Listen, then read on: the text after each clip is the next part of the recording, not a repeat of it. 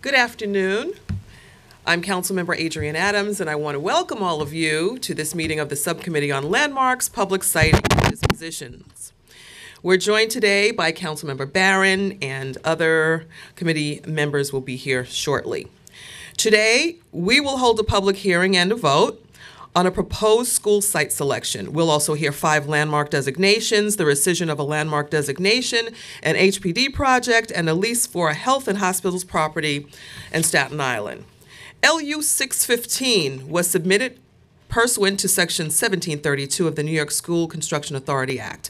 It concerns a proposed site selection for a new, approximately 322-seat primary school facility located at 6740 3rd Avenue in Brooklyn, within Community School District 20, Community District 10, Council District 43.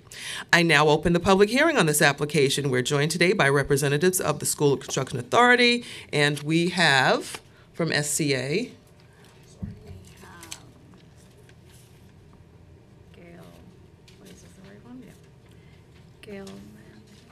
Gail Mendino, and Tamar Smith. Welcome. Before you begin, council will swear you in.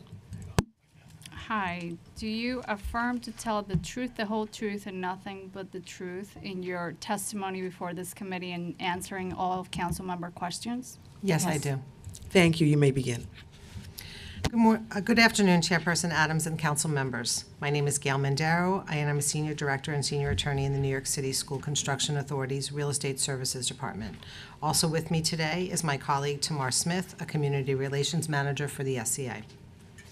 The New York City School Construction Authority has undertaken the site selection process for a new approximately 322-seat primary school facility on Block 5853, Lot 45 in the borough of Brooklyn.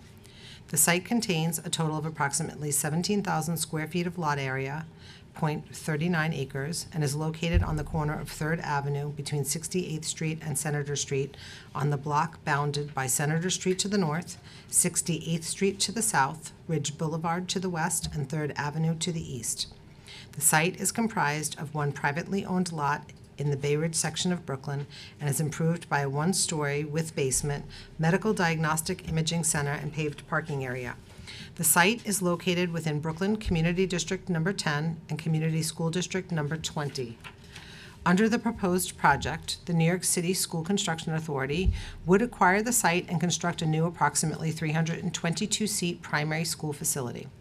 The notice of filing for the site plan was published in the New York Post and the City Record on November 12, 2019, at which time the Community Education Council Number 20, Brooklyn Community Board Number 10, and City Planning Commission were also notified of the site plan. The CEC and Community Board were asked to hold public hearings on the proposed site plan. Brooklyn Community Board 10 held a public hearing on November 12, 2019. CEC 20 held a public hearing on January 8, 2020. Written comments were not received from the Community Board, CEC, or City Planning Commission. The SCA has considered all comments received on the proposed site plan and affirms the site plan pursuant to Section 1731 of the New York Public Authorities Law. In accordance with Section 1732 of the PAL, the SCA submitted the proposed site plan to the Mayor and City Council by letter dated February 10, 2020. We look forward to your subcommittee's favorable consideration of the proposed site plan and are prepared to answer any questions the committee may have. Thank you very much. We heard this application a little while ago, and Councilmember Brannon is in support. And whenever we see schools being built, that's always a good thing. That's what I always say. It's always a good thing. I don't believe we are ready to take our vote. Amy?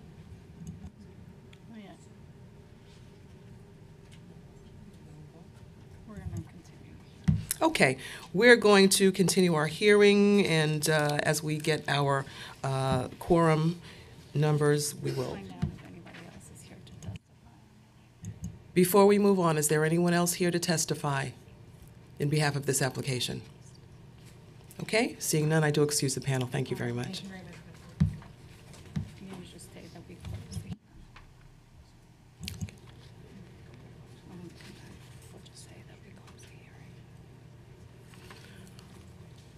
Okay, that portion of the hearing is now closed. We will now hear LUs 618 through 622, the designations of 5 historic row houses as 5 individual landmarks in Speaker Johnson's district, Manhattan Community District 5.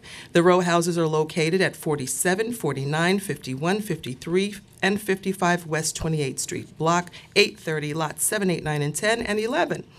Around the turn of the 20th century, these buildings were the location of the most significant concentration of sheet music publishers in New York City. As publishers began to congregate in the area, the name Tin Pan Alley was coined around 1903 to evoke the racket of piano music audible on the block. I now open the public hearings on these 5 items. We're joined today by representatives of LPC. So we welcome Kate Lemus-McHale and Timothy Fry. Before you begin, council will swear you in. Do you affirm to tell the truth, the whole truth, and nothing but the truth in your testimony before the subcommittee and in response to all council member questions? Thank you. You may begin.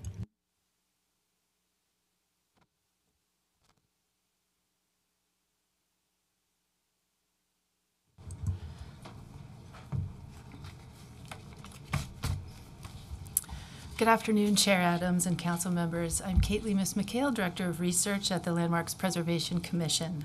Thank you for the opportunity to present these 5 landmarks designated in December 2019 associated with the significant history of Tin Pan Alley. Between 1893 and about 1910, the block of West 28th Street between Broadway and 6th Avenue was home to the most significant concentration of sheet music publishers in New York City. Here, composers, arrangers, lyricists, performers, and printers came together as collaborative firms, and from the cacophony of competing pianos within low-rise buildings lining the block, it became known as Tin Pan Alley. Do you want me to keep going without images, or wait a minute? Okay.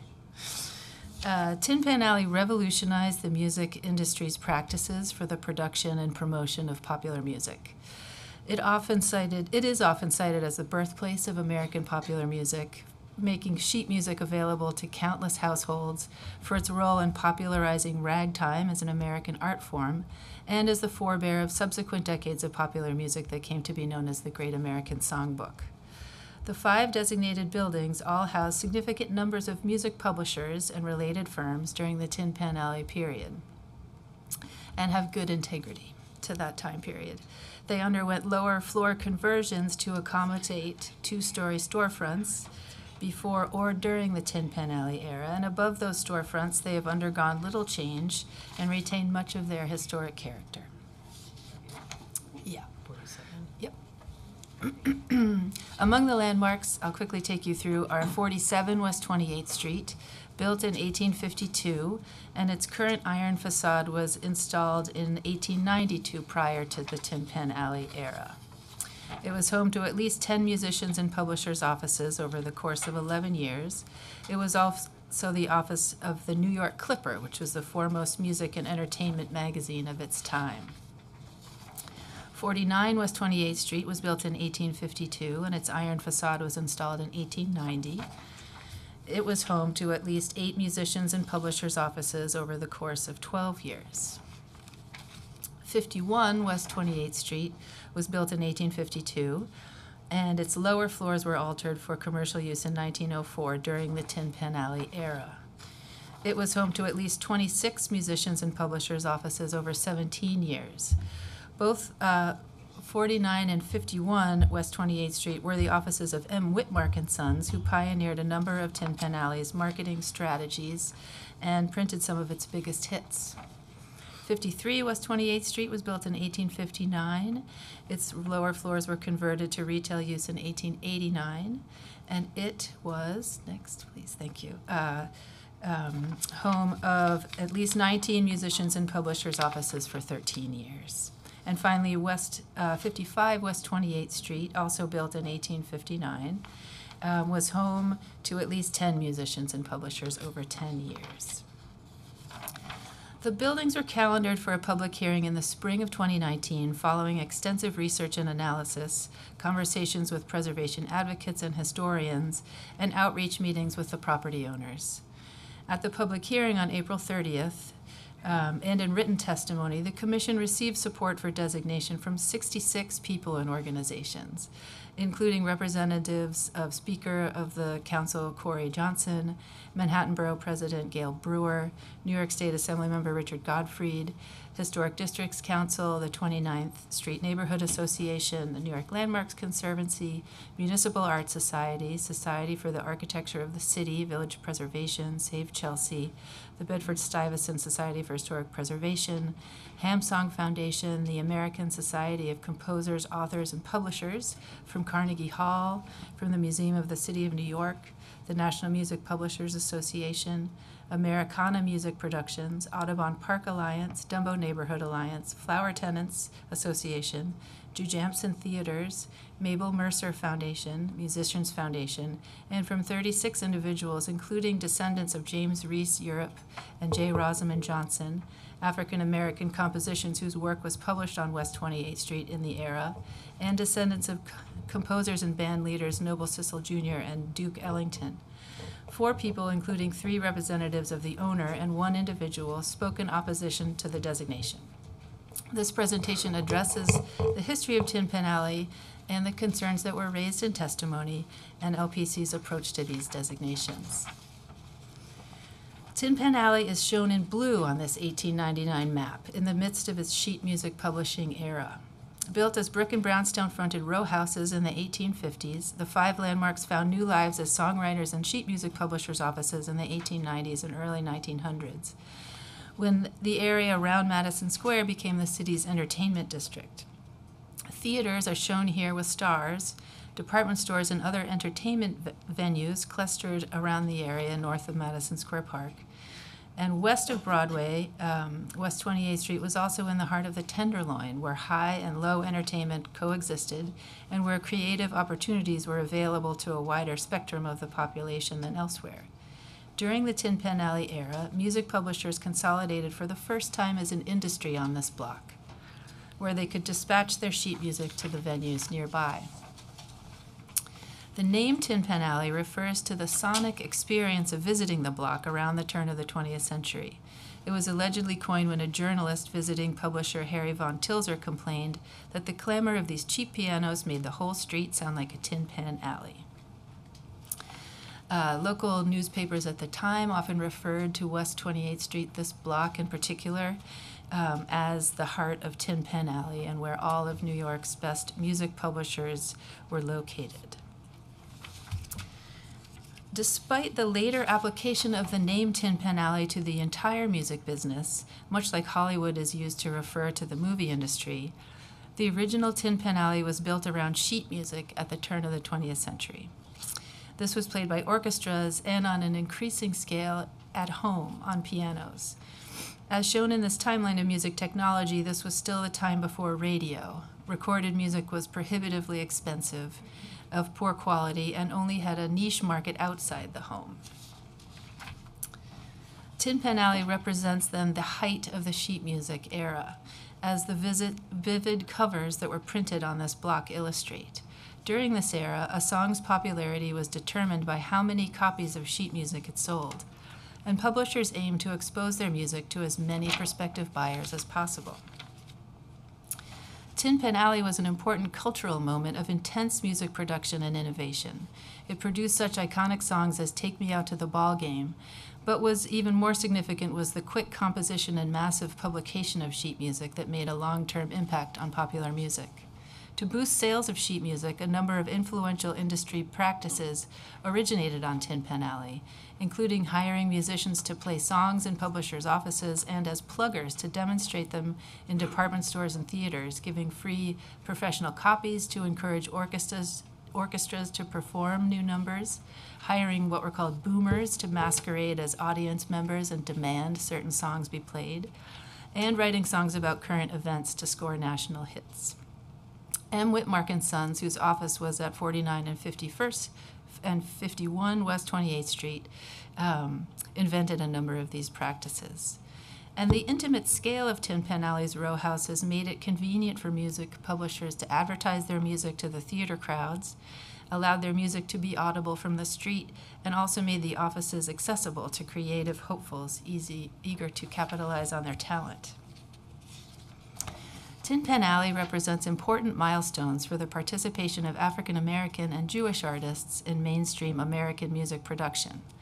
Ragtime music, originated by African American composers, is often considered the first distinctly American form of music, and Tin Pan Alley's ragtime publications are an essential component of its significance to American culture. A number of Tin Pan Alley's ragtime publications became well-known hits, played in countless homes across the country and exported to Europe. The descendant firms of the first Black-owned and Black-operated music publishing businesses in the United States had offices on this block, and some of Tin Pan Alley's Jewish publishers printed ragtime music on behalf of Black songwriters, in addition to adapting ragtime syncopation to create hits of their own. This period also has challenging history. Tin Pan Alley arose during and reflects a post-Reconstruction context when racist policies, views, and ideology were prevalent in New York City and throughout the country, and among other injustices were reflected in offensive caricatures and stereotypes spread through mass media, including sheet music produced on Tin Pan Alley. As descendants of musical forms that were popular in minstrel shows, certain songs were built on racist caricatures of African Americans from decades of blackface performance. And some sheet music covers and lyrics published on Tin Pan Alley contained offensive epithets and slurs common in entertainment of the time. At the public hearing, representatives of the property owner raised concerns that designation would celebrate racist content and imagery of Tin Pan Alley sheet music. LPC also received a good deal of thoughtful testimony stating that shying away from this facet of a complicated history overlooks and delegitimizes the participation of Black artists in the production of this music, with full awareness of the pros and cons and with a range of repercussions. To gloss over these aspects of history would be to overlook the experience of a significant portion of the population, and for us, a chance to miss a chance to communicate that these difficult histories are New York City and American histories, and potent reminders that the repercussions are still felt. Some of Tin Pan Alley's most notable composers were African American songwriters whose involvement in the Tin Pan Alley was a milestone and a means for them to reclaim the epithets and stereotypes used against them. J. Rosamond Johnson, shown here with Bob Cole, Bert Williams, and George Walker, and Ernest Hogan, later reflected that some wanted to clean up the caricature, unquote, and made concerted efforts to produce sheet music which portrayed African American life without hurtful or offensive imagery and presented formal images like these on sheet music covers. It is a priority of Chair Carroll to represent the diversity of New York City through our landmarks and to tell the story of all New Yorkers. LPC staff did extensive, rigorous research, drawing from important scholarship, insights, and conversations with African American historians to better understand the historical and cultural context for this moment in the creation of widely accessible American popular music.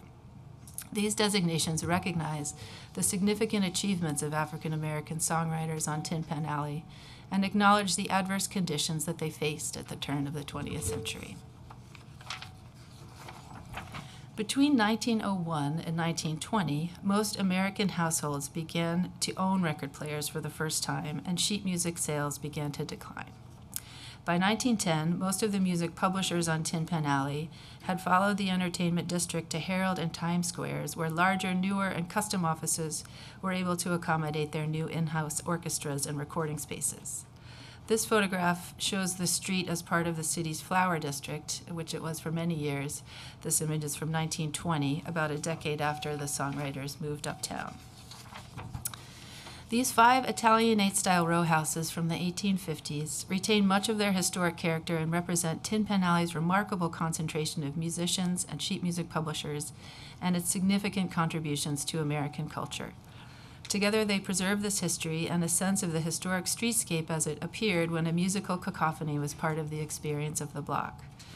The designation reports note, and commissioners discussed on the record, that the goal of this designation is to preserve the historic fabric of buildings that represent the significant history of Tin Pan Alley as part of New York City's cultural heritage, so that we and future generations may experience and learn from them. I hope you will uphold the designations of 47, 49, 51, 53, and 55 West 28th Street buildings as individual landmarks. Thank you. I'm happy to answer any questions. Thank you, Kate, for your presentation. We've been joined by Councilmembers Koo and Miller.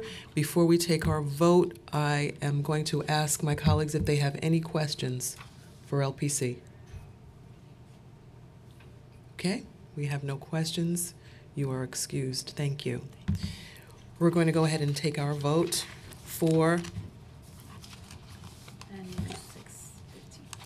Land Use 615. Okay, council, please call the roll. So for a vote for Land Use 615 for a 322 primary school in Brooklyn, Chair Adams, I vote aye. Councilmember Barron, I vote aye. Councilmember Koo, I vote aye. Councilmember Miller, Aye. and Councilmember Traeger. For school, I definitely vote aye.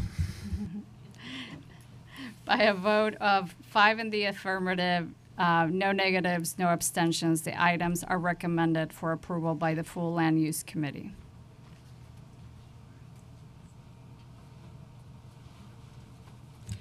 Okay, thank you, council. Members of the public wishing to testify, please come up. Mario Messina, George Calderaro, and Simeon, I'm sorry, of course.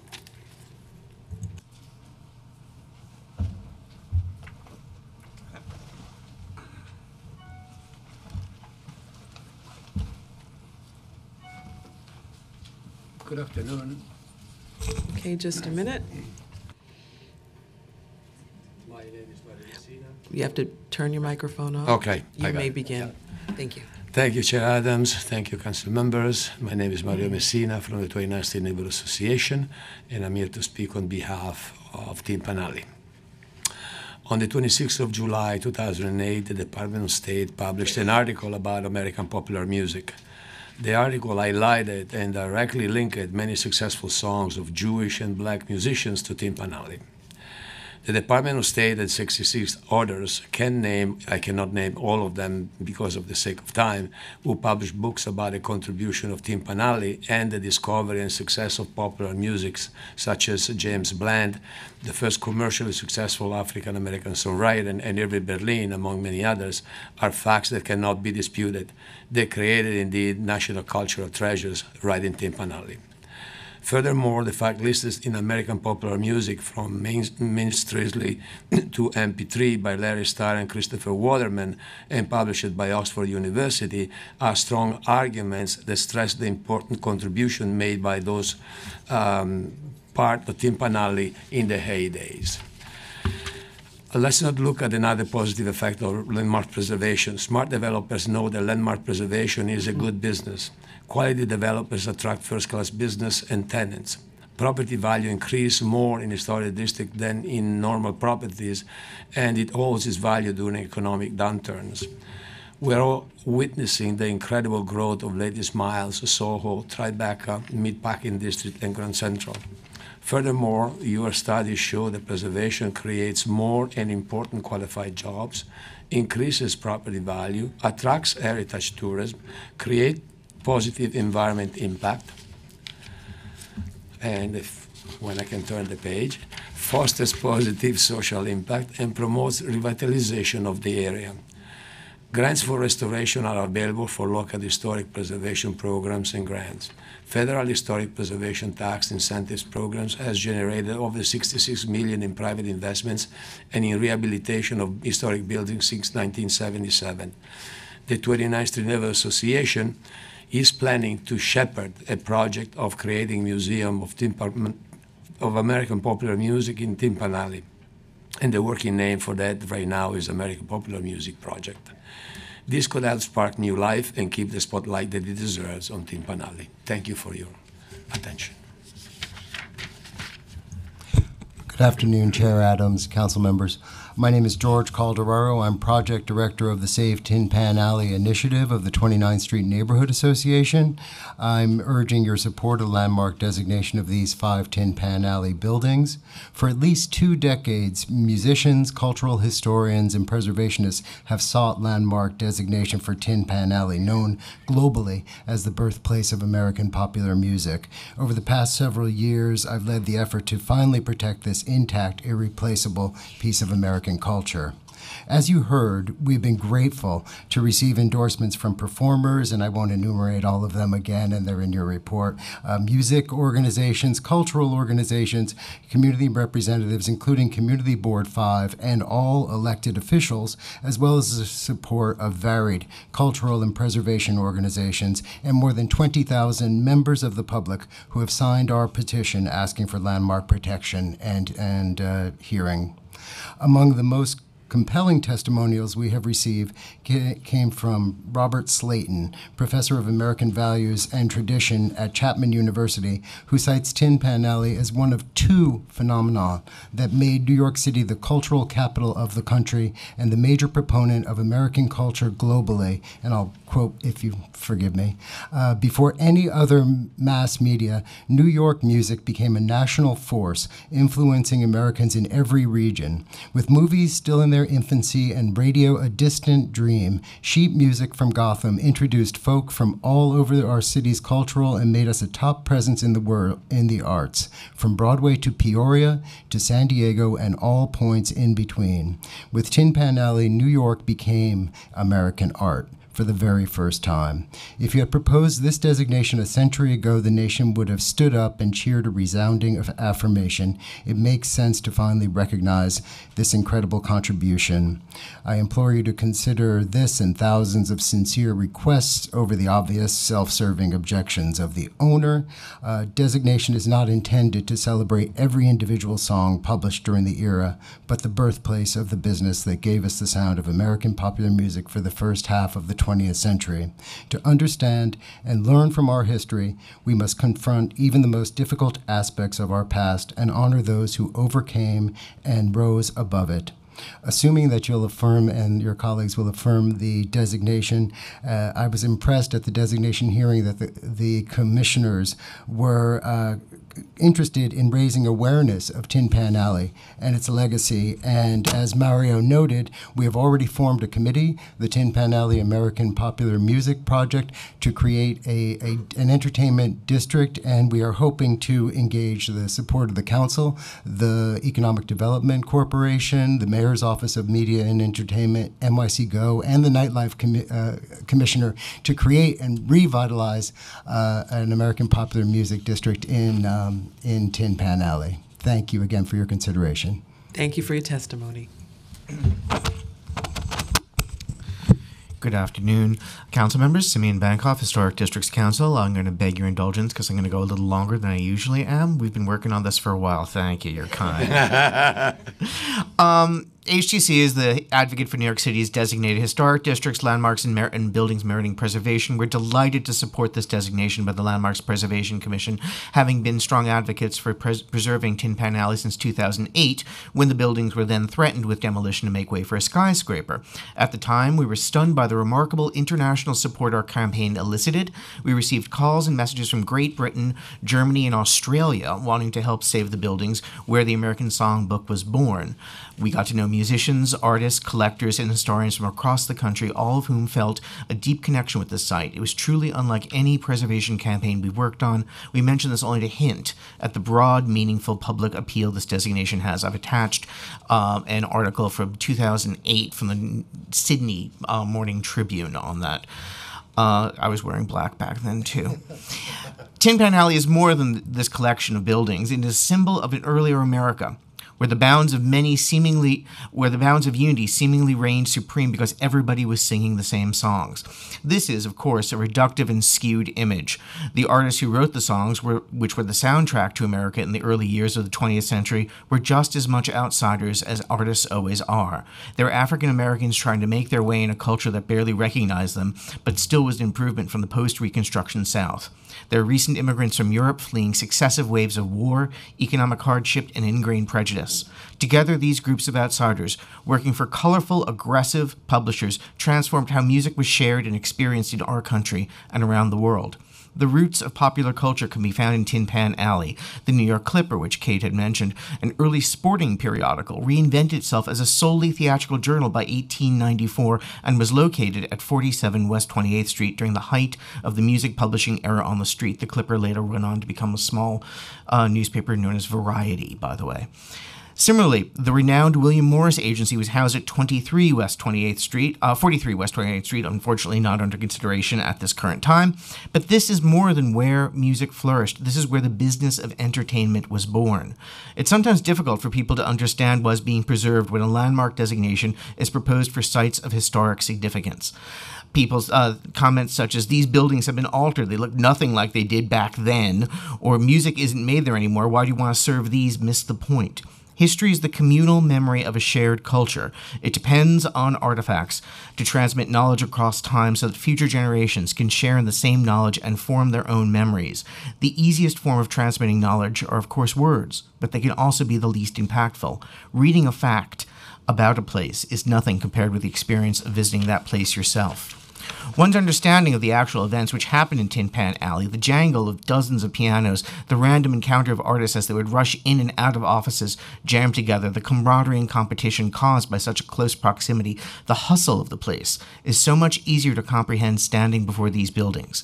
These buildings, with the appropriate learned knowledge, which I hope that George and Mario's initiative will help create, open up the early days of the 20th century in a way that even a great documentary can't. That they are still here today, a century after their heyday, is a gift. To lose them at this point would be a tragedy. Thank you for your testimony, Mr. Bankoff. As always, very extensive, and you always paint a picture for us for these proposals. I thank you all very much for your testimony today. I'm sure that many of us will agree that Tin Pan Alley holds a history unlike any other in our city. So thank you very much. Thank you for the memories that you brought to us today for Tin Pan Alley to extend our view and appreciation. Thank you very much. Are there any more members of the public wishing to testify on these items? Seeing none, I now close this hearing, and these applications will be laid over. We will now hear LU 623, an application for the before I go on, we were joined by Councilmember Mark Traeger as well. We will now hear LU 623, an application for the rescission of the landmark designation for the former PS 31 building located at 425 Grand Concourse in Bronx Community District 1 in Chair Salamanca's district. The building had suffered structural problems and was damaged by Hurricane Sandy. It was demolished in 2013 per an emergency declaration by the Department of Buildings. In 2018, the council approved a rezoning and Article 11 tax exemption to facilitate a new mixed-use development on the site of the former landmark. I now open the public hearing on this item. We're joined today by representatives of the LPC. Once again, we have Kate Lemos-McHale and Timothy Fry. You are still under oath, and you may begin. Thank you, Chair Adams. I am still Kate Lemos-McHale, Director of Research at the Landmarks Preservation Commission, and I'm here to present the rescission of the landmark designation for PS 31, which took place on December 10th, 2019. PS 31 was located at 425 Grand Concourse in the Bronx and was designated an individual landmark in 1986. It was designed by Superintendent of Schools Charles B.J. Snyder and built in 1897 to 99. To date, LPC has designated 26 schools designed by CBJ Snyder, including PS 31, 21 of which are individual landmarks. In 2013, the Department of Buildings determined that the building posed a threat to public safety and issued an emergency declaration for full demolition. The image on the left is an aerial view of the vacant landmark site, once occupied by the school. On the right is the former landmark site, shown in red, on the west side of Grand Concourse at East 144th Street. On December 17, 2013, the Landmarks Preservation Commission approved an advisory report on the demolition of PS 31, acknowledging the Department of Buildings emergency declaration, the building's poor structural condition, and multiple efforts over many years to rehabilitate the structure. The building was demolished soon after. As was presented to the Landmarks Commission in 2013, serious issues were discovered after the designation, which led to multiple efforts by a variety of firms to rehabilitate the building. Because of its poor condition, however, the school was eventually vacated by 1997, and temporary shoring and bracing were installed. In 2012, after Superstorm Sandy, a damage assessment found that its condition had further deteriorated beyond repair as a result of the storm, including damage to the shoring and bracing. And this slide shows the building shortly after Superstorm Sandy. In 2013, as I mentioned, the Department of Buildings determined that the building posed a threat to public safety and issued the emergency declaration for full demolition. At our recent public hearing on the rescission of the landmark site on December 10th, 2019, the Commission received testimony from a representative of the Historic Districts Council who did not support or oppose the rescission but urged better maintenance and upkeep of public buildings. The Commission voted to rescind the landmark designation because the designated school building has been demolished and nothing of architectural, historic, or cultural significance remains on the designated site. We recommend that you uphold this action, and I'm happy to take any questions. I'm just happy to see that something is going to be done on this site that will benefit New Yorkers, specifically after Superstorm Sandy. It's always good to see that we don't let these vacancies in these spaces just remain dormant and remain literally in ashes in our city. We've got so many other spaces to work with, so I'm really happy about this. I have no questions, but I did want to make that comment, so thank you for your testimony today. Thank you. Are there any other members of the public wishing to testify? Okay. Seeing none, I close this hearing and the application will be laid over. The next hearing is for LU 616, an application by the New York City Department of Housing Preservation and Development to facilitate the disposition and renovation of one city-owned six-story building located at 272 East 7th Street in Community District 3, Manhattan. HPD is seeking an Urban Development Action Area Project approval, or UDAP, and the approval of a new 4-year tax exemption under Article 11 of the Private Housing Finance Law. The building, which entered city ownership through interim foreclosure in 1978, has 19 currently occupied residential units, which will be retained post-renovation. The property will be conveyed to UHAB HFDC for a nominal fee of $1. Post-disposition, UHAB HDFC will come back to HPD to seek funding to coordinate a renovation of the property. At closing, the building will become a rent-stabilized property, which rents set at 30% AMI for all tenants.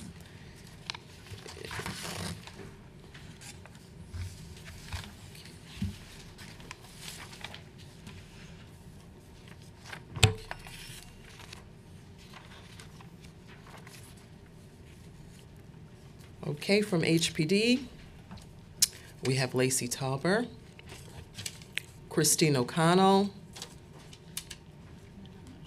and is it Anya? Ani Iron. Anya Irons. From UHAB. Thank you. Before you begin, counsel will swear you in. Do you affirm to tell the truth and nothing but the truth in your testimony before this committee and in answering all of the council members' questions? Yes. Yes. Yes. Thank you. You may begin. Okay. Land use item number 616 consists of the proposed disposition of a city-owned multiple dwelling located at Block 376, Lot 28 in Manhattan Council District 2, known as 272 East 7th Street. The project is slated for disposition through HPD's Property Disposition and Finance Program. Under this program, city-owned vacant and/or occupied multifamily residential buildings may be purchased by a designated sponsor in order to create affordable rental housing units with a range of affordability. HPD has designated UHAB HDFC as an eligible sponsor for this project. 272 East 7th Street contains 6 stories and is comprised of 19 units with a mixture of unit types, including 14 studios and 5 two-bedroom apartments. The building is fully occupied and will be subject to rent stabilization upon conveyance. Initial rents for existing residents will be set at 30% of the area median income AMI. Estimated rents at 30% AMI are $425 for a studio and $662 for a two-bedroom. Upon vacancy, units will be rented at 50% of AMI and will be rented to families with household incomes at or below 60% of AMI. Once conveyed to the new owner, UHAB will coordinate the development of a rehabilitation scope of work with the tenants. LU 616 also seeks approval of Article 11 tax benefits. In this case, the exemption period will be 4 years only, at which time UHAB will return to HPD for funds in order to implement the rehabilitation plan and an extension of tax benefits. Post-rehabilitation, the property is expected to be converted to cooperative homeownership. The cumulative value of the tax benefit totals approximately $92,977, with a net present value of $79,445. And I'll just add that we also submitted for the record a letter and a tenant petition from the residents expressing their support for this plan. Okay, thank you very much. We do have support from my colleague, Councilmember Carlina Rivera, which I will read into the record. Dear Chair Adams and committee members, thank you for granting me the opportunity to speak in support of the proposed application for the Article 11 Tax Exemption and Urban Development Action Area Project, UDAP, for 19 units of housing in my district. By way of partnership with receiving entity, UHAB, these individuals and families will remain in their homes under a rent-stabilized regime set at 30% AMI. A city-owned building since 1978, the site will seek public financing via Department of Housing Preservation and Development to then undergo much-needed capital improvements. As areas in the East Village continue to see upward pressures on rents due to real estate speculation, these housing units represent an opportunity for longtime residents to remain in a neighborhood that many of them have known for their entire lives. I ask that you join me in supporting this exemption and disposition to help preserve a place for these residents in their community. Thank you. I know that it's very important for my colleague, Councilmember Rivera, that her constituents remain where they're comfortable. And seeing no opposition to this proposal, I thank you for your testimony today. You are excused. Thank you. Our last hearing is on LU 617, an application by the New York City Health and Hospitals for the approval of the leasing of approximately 24,080 square feet of land, including the 20,000 square feet administration building on the campus of New York City Health and Hospital Seaview. This approval, pursuant to Section 7387 of the HHC Act, would facilitate the 30-year lease with a 19-year renewal option of the city-owned property to Camelot of Staten Island Incorporated to operate a residential substance abuse use disorder program to treat women on the campus of New York City Health and Hospital Seaview. I now open the public hearing on this application. We are joined today by representatives of NYC Health and Hospitals, Matthew Levy, Jeremy Berman, Luke, is it Nusta? Luke Nesta, from Camelot of Staten Island. Before you begin, counsel will swear you in. Do you affirm to tell the truth, the whole truth, and nothing but the truth in your testimony before the subcommittee and in answer to all of the council members' questions? Yes. Thank you very much. You may begin.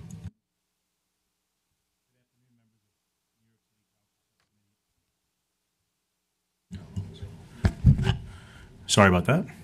Good afternoon, members of NYC Council Subcommittee on Landmarks, Public Siting, and Maritime Uses. New York City Health and Hospitals is requesting the approval for leasing of approximately 24,080 square feet of land, including 20,000 square feet administration building on the campus of New York City Health and Hospital Seaview on Staten Island. The lease will be between New York City Health and Hospitals Corporation as landlord and Camelot of Staten Island Incorporated Camelot as tenant. Camelot will pay Health and Hospitals an annual rent of $250,000 or $12.50 per square foot to be escalated by 2.5% per year for 50 years, with Camelot holding an option to extend such term for 10 additional years. The total rent payable over 50-year term will be $24,371,087.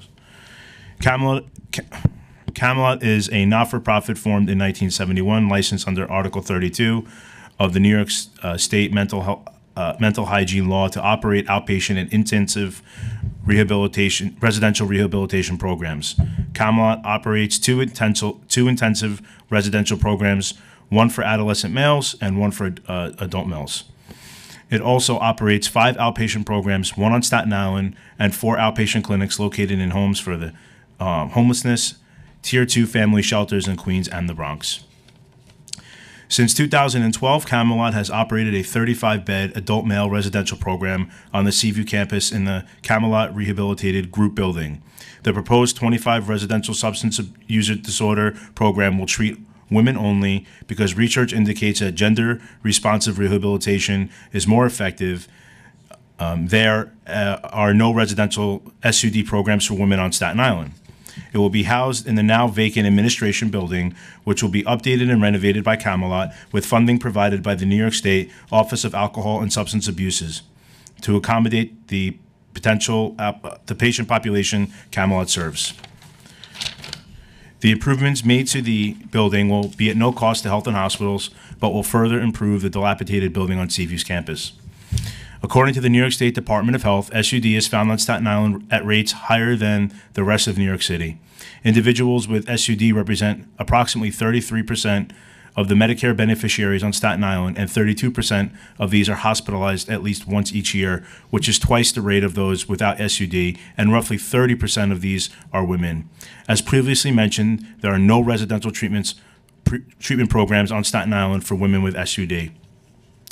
Camelot maintains the acute detoxification services either alone or in combination with short-term 21-day inpatient rehabilitation is effective for less than 25% of the patients, and ongoing outpatient treatment is also effective for only a limited percentage of patients.